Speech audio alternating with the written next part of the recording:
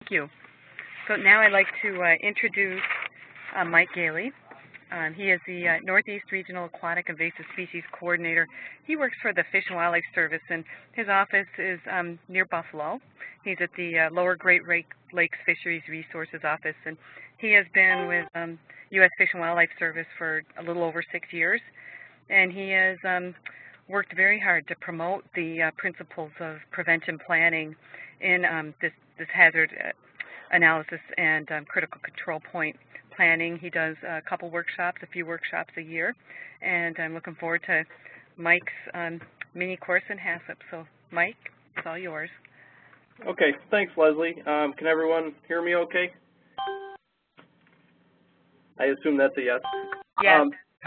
First of all, I just want to thank Leslie for inviting me to talk about HACCP. It's not really a new concept, but I think it is fairly new to the work that we all do. And as Leslie mentioned, I've been with the service for about 6 years now, and in that time we've worked with partners from New York, Pennsylvania, Ohio, Lake Champlain, and also Virginia Sea Grant to help implement these workshops and promote the HACCP training. In that time since I've been here, we've conducted about 10 workshops in the Northeast, from Maine all the way down to Virginia, and we've trained over 200 people from state and federal agencies, academic institutions, and even some private consultants as well. So it's really been a productive process so far. We've had a pretty diverse audience. Within the Fish and Wildlife Service, right now we currently have approximately 16 HACCP plans being implemented across our fishery stations, our fishery resource offices, our hatcheries, fish health centers, and we're trying to continue to boost that number up to get everybody on board. And actually the Fish and Wildlife Service, within probably a matter of weeks, I don't know exactly when it's going to come down, but there is a national policy that's going to apply to every fishery office and hatchery nationwide within the Fish and Wildlife Service, that they will have to have a HACCP plan in place. So we're excited about that and anxious to continue to move that forward. I also just want to take a second just to thank a few people. There's a bunch of people that I could thank, and I would never get through them all right now, but I wanted to thank Leslie and also the New York DEC for assisting with a workshop we had last year, about a year ago in Rochester. That was very productive. We also had the AFS, the American Fisheries Society, the New York chapter, assist with that. I've also had a lot of help from some other agencies, the Maine Department of Environmental Protection, the Lake Champlain Basin Program, and Meg Mobley in particular has been very helpful with our HACCP work.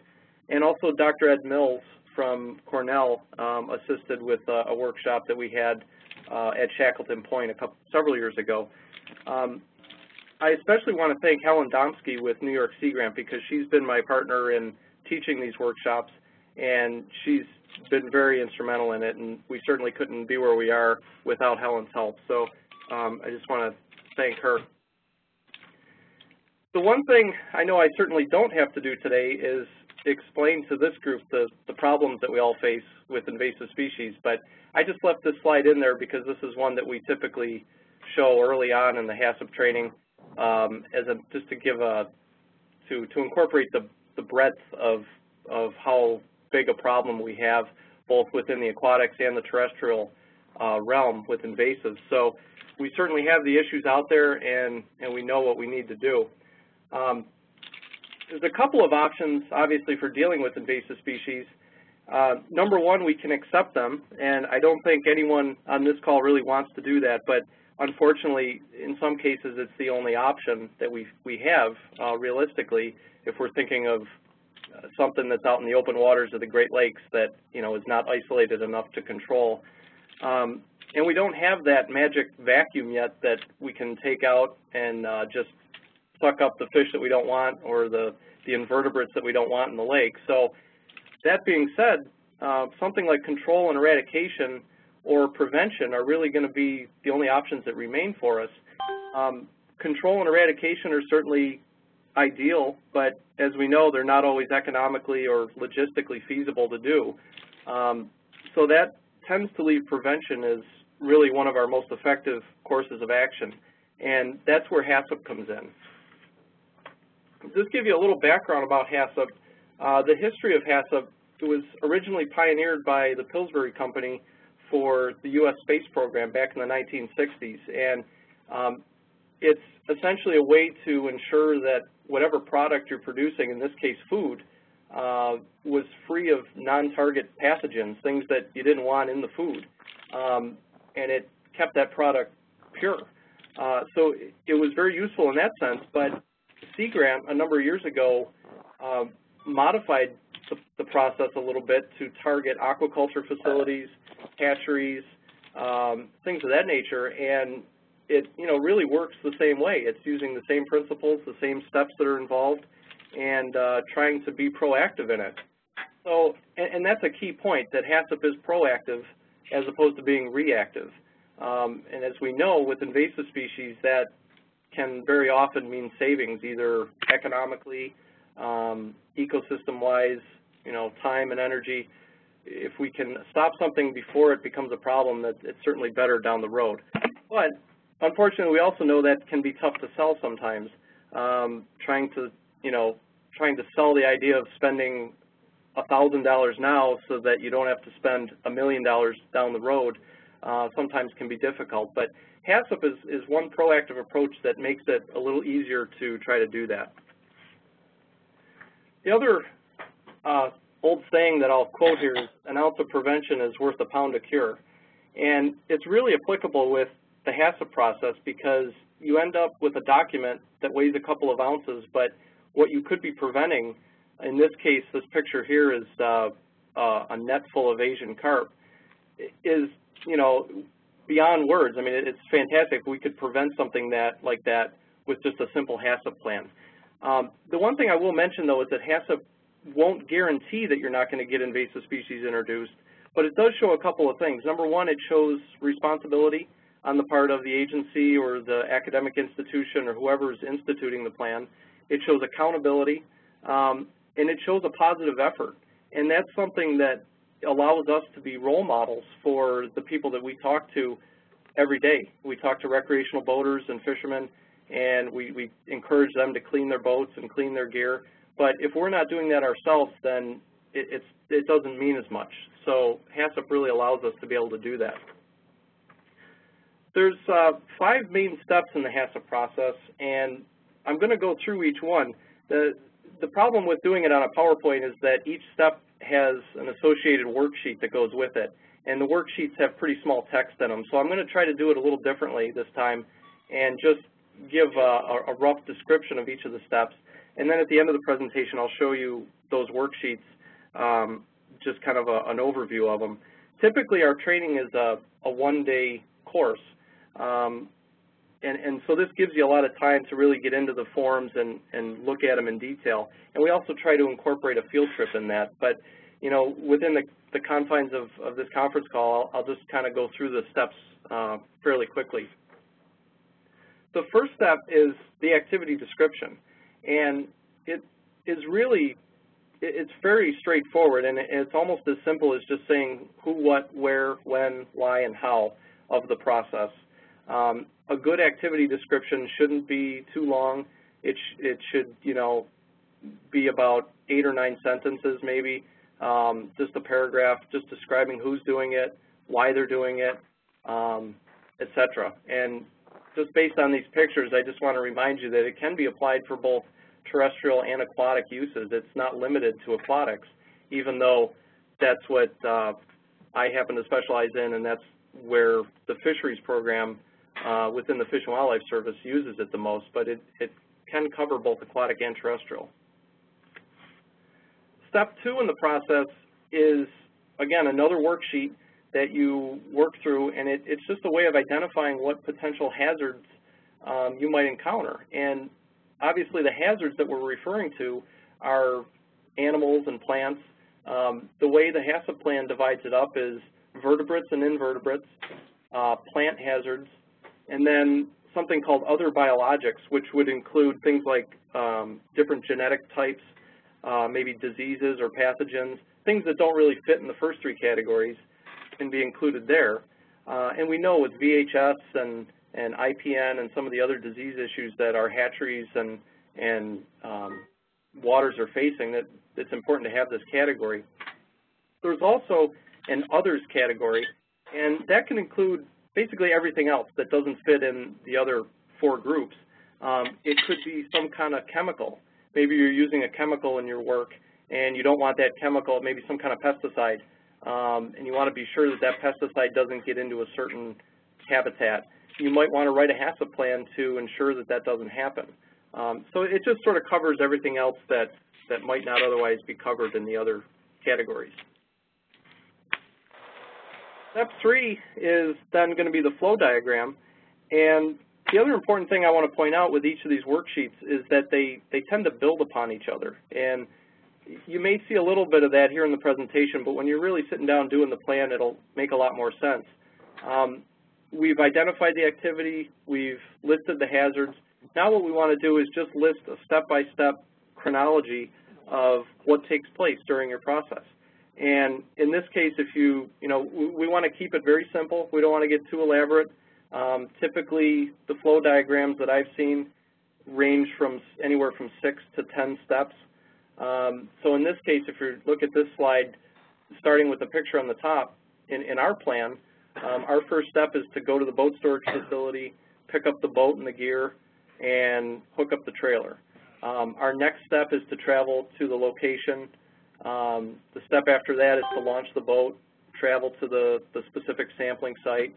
The step after that is to collect fish or invertebrates, look through the catch, and then the last step is to travel home and go back to the boat storage facility. So it's a very straightforward, very simple language that you use in the plan, but the HACCP process is designed to be very structured and to force you to analyze each and every step.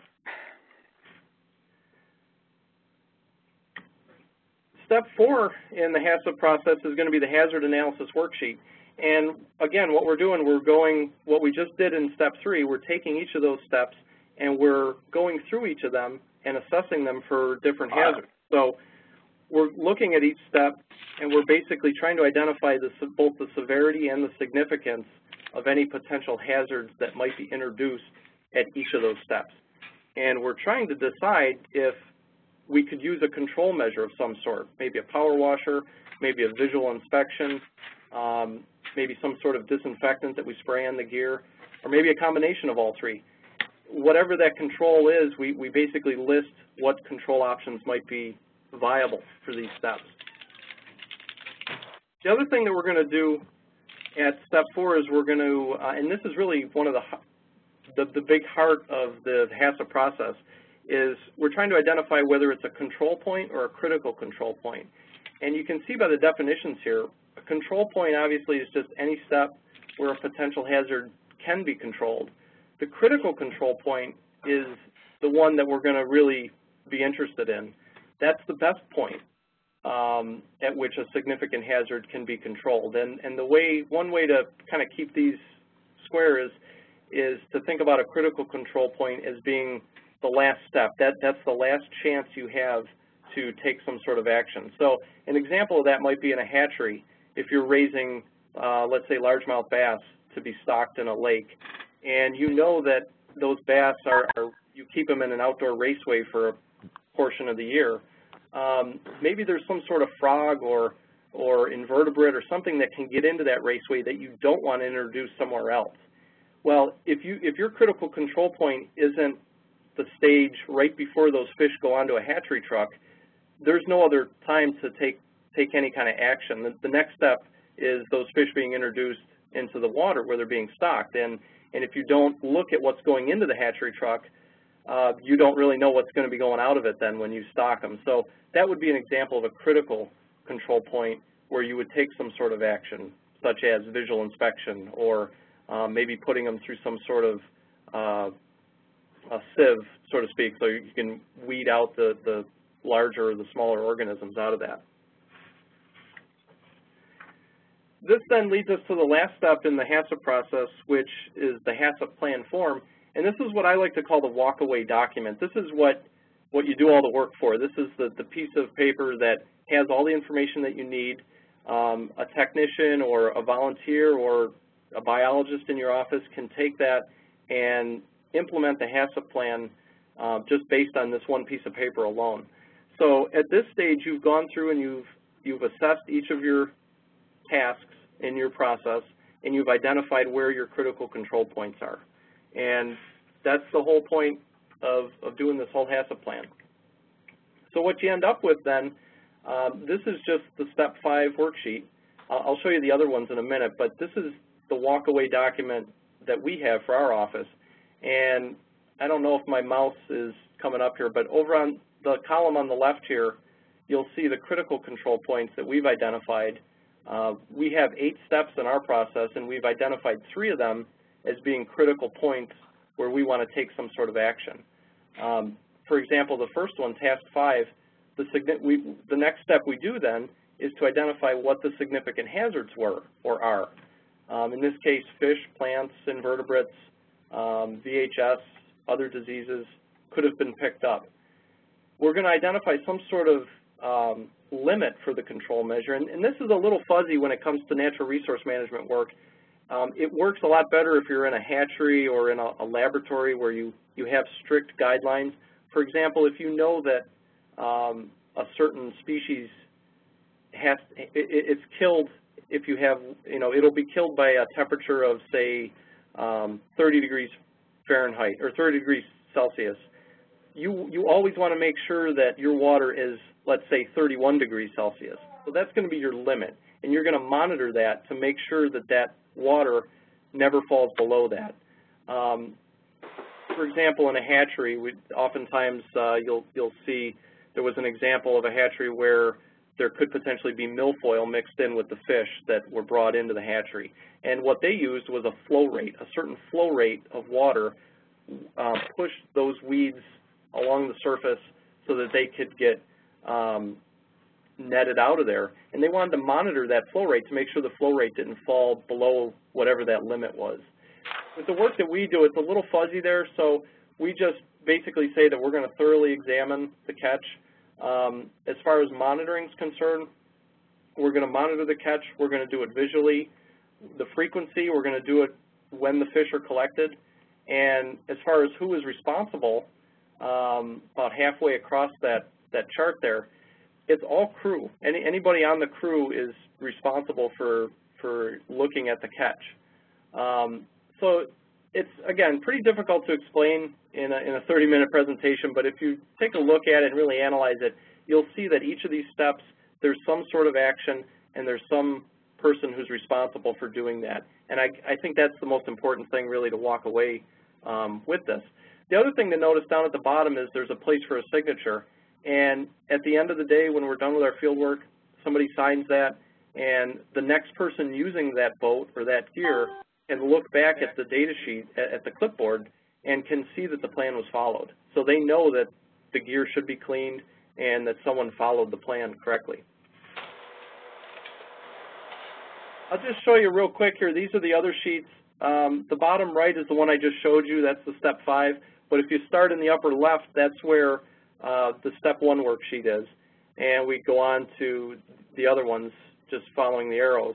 And those are all the documents that are really used in the HACCP process. You may have a couple of Step 4 worksheets because there's often several more steps that you can't fit on one. But the bottom line is, I just mentioned the Step 5 sheet, the last one there, is the one that you really want to walk away with. I'll just take a second just to talk about our office and why we have a HACCP plan. You see in this map here, the Region 5 is the region that we're typically working within, and the red stars on there indicate fieldwork locations that we've had over the past, I would say, 5 or 6 years. And often, many times, we're using the same gear, the same boats in these different locations. So we realize that, it's very important to have a plan to try to prevent the inadvertent movement of species. Obviously, in the Great Lakes, if you're moving zebra mussels from one part of the lake to the other, it may not be as big of a factor, but oftentimes somebody may want to borrow a piece of equipment, and if we don't have that equipment cleaned, then we could be giving it to them, and they could be introducing it somewhere else. So there's a lot of reasons to have a plan, even if you know a species is pretty ubiquitous where you're going to be working. But we have a variety of fieldwork activities, and I just use this slide to kind of reemphasize the fact that it can be used for fish, it can be used for invertebrates, water quality, just about any kind of fieldwork that we're involved in. Even if you're out with a GPS just taking coordinates of something, you might be picking something up on your boots, or if you're using a boat, you could still have something on your motor. So it's very, very applicable to a variety of activities. Same thing with our field sorting. One of the other reasons this is a critical control point for us is because one of our other jobs is to monitor and perform early detection for invasive species. So we train our crews to be observant in the catch that they pull in, and if they see something that looks out of place, you know, they know to question that and to try to figure out what it is, and reporting. So it's the reporting purposes of it as well make the field sorting a very important part of it. So the potential for moving species in the work that we do definitely exists, and we obviously need to have a protocol in place to try to prevent that, and HACCP has really been a good tool for us. It's also important to keep our staff informed of HACCP and the changes that might be involved, the edits to it. I'll talk more about that in a second. So the HACCP plan that we have, you know, some stations will have more than one plan. They might have one for electrofishing, one for gill netting. We did that at first, but we realized that we could get away with just having one plan. And there's no right or wrong answer. It just sort of depends on whether you're a lumper or a splitter. If you want to split it up into different plans, that's fine. But you know, we found that we were able to do it in one plan, and that made it a little less, you know, cumbersome for us to have to manage different plans and keep multiple people informed about it. We also have a specific issue here where we oftentimes will be traveling for 4 or 5 days at a time, and we don't have access to our power washer and a big open parking lot to let a net dry or something like that. So we've had to incorporate some of those travel obstacles, as I call them, into our plan, and be able to find a way to still, you know, clean our gear when we're in a hotel parking lot, or if there's no access to a power washer, which is very frequently the case. So there's also been this evolving process of user friendliness and just trying to figure out how to use the plan and just constantly be reminded to use it. The other thing about the HACCP plan that's important is that it provides a written record of our activities. You know, it shows that we are making an effort in trying to prevent the spread, which, as I mentioned before, is very important as being as role models to the recreational users and others in the community. And also for us, it addresses our regional priorities and soon to be our national priorities. Our regional management plan, we have a plan for the Regional Fish and Wildlife Service. HACCP is specifically identified right in there. And as I mentioned, the national policy is going to be coming down pretty soon. One other thing from the step 5, there's a part where you can include supporting documentation on that plan.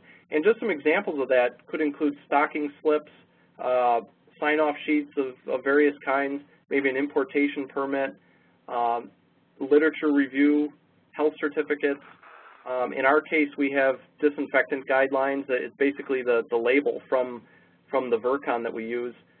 We staple all that stuff right onto the HACCP plan so that if someone has a question about how it should be applied, or whether it's, you know, what kind of personal protective equipment you need, if anything, those sorts of things are all things that you can attach to the HACCP plan and keep as keep as part of the records.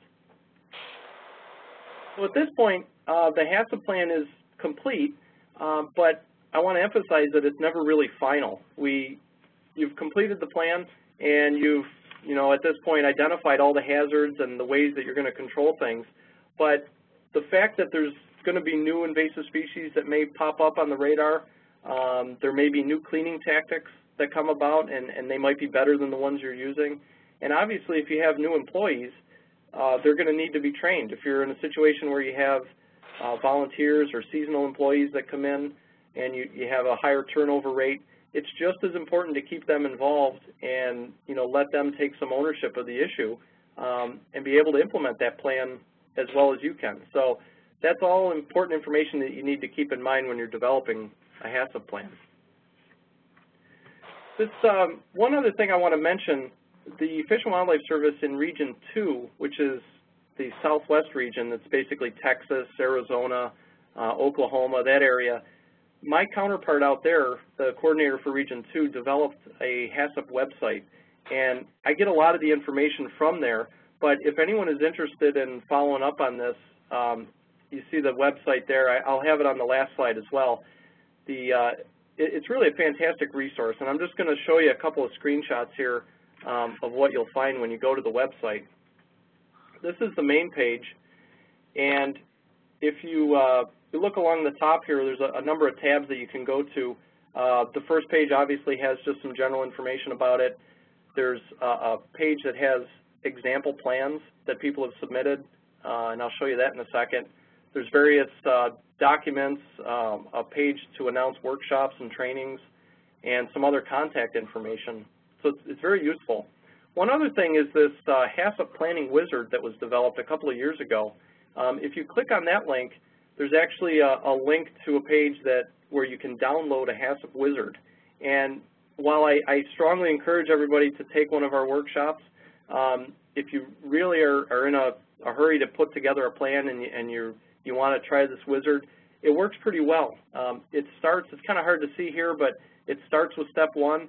You input all the information you would normally put in a step 1 worksheet, and then you click next, and it goes on to step 2, and then step 3, and so on. And in the end, what you end up with is a Microsoft Word document that has all 5 steps in there, and you're ready to go. You have your HACCP plan all created for you. So it's pretty useful to use. If you go to the documents page, you'll see a variety of documents. There's some fact sheets that talk about the HACCP process. There's a couple of things on there that talk recommended guidelines, in this case for zebra mussels. And this is, they try to update this as much as possible, but there's some good information here for you. And then lastly, the page on the HACCP plans.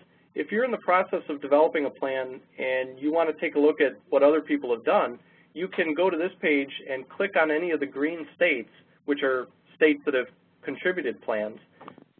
In this case, let's just say we click on New York. At the time that I did this, our plan was the only one, I think it may still be, the only one from New York that's been submitted. It's purely voluntary. It's just for information purposes, but you'll see our plan here. It's available as a PDF, and you can download that, read through it, and use it to help you develop your own plan. If you go to another state like Texas, which has a lot of them submitted, you'll see that there's a number of national fish hatcheries here. The University of Texas at Arlington submitted a plan, and just a wide variety of plan types that are out there. But if, for example, you're raising largemouth bass and you want to look at somebody else that did a similar plan, you can go here and you can download that and use it as a template. So with that, I'll just kind of wrap it up. Here's my contact information and the link to the HACCP website once again. We're trying, again, I think Leslie mentioned early on that we try to do about 2 workshops a year. We're still trying to do that. I don't have exact dates set yet for this year, but we are working. I have a couple of ideas going right now, and I'm always available for technical support. If somebody has a plan that they would like me to review, or if they have a question about it, I'd be happy to help you with that. And